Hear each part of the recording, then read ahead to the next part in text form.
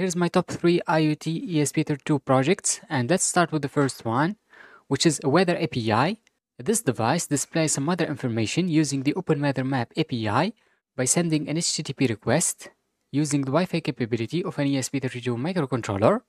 Second, we have a simple digital clock that displays the time from an NTP server that allows you to get your local time without using any kind of RTC module.